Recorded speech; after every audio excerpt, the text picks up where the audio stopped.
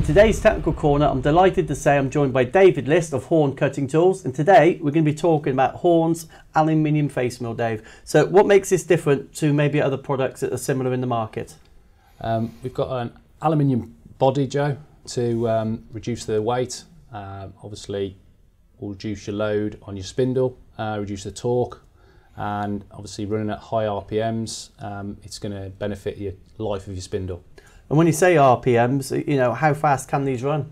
We're up to 18,000 on the 63mm diameter, so it's quite fast. Yeah, and I know these are adjustable as well, which is fairly unique for this style of cutter. Yeah, we've got a 30 micron adjustable cutting edge to give us a flat surface.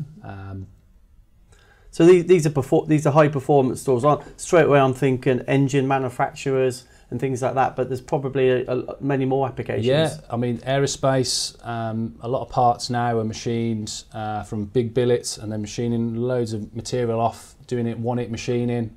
This is an ideal cutter for that. Automotive, aerospace, subcontract. Mm-hmm.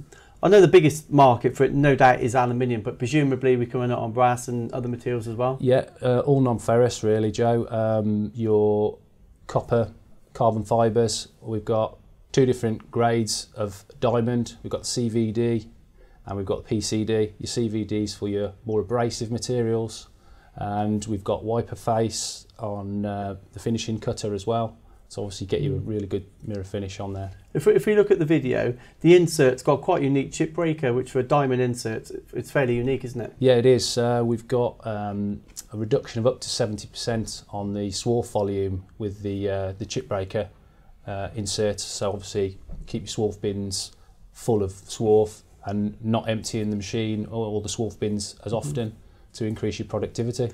And to me, the smaller cutter, I think what's that, 50mm, great for, you know, for large turning centres, maybe with the Y-axis driven tools. You know, it's going to remove the material. Yeah, definitely. Yeah. So what is the max RPM of these? Because obviously we've got balancing holes. That normally tells you that these tools can run fairly fast. Yeah. That cutter there is 18,000 RPM. Obviously you've got the balancing holes to make sure you've got the tool running true. So if we can ask you to conclude, Dave, it's a saturated market, the indexable binning market. So why Horn and not your competition? Well, Joe, we're 50 years old this year, and we reinvest heavily in machines, manufacturing. We do a lot of PCD tipping of our grooving inserts in Germany, and it's just a natural progression to increase our portfolio of products. And this, you know, the PCD, the CVD tips, just means we can offer a complete solution. And not everybody thinks of us for milling, and we're just growing as a company. So that's the reason, really. Mm-hmm.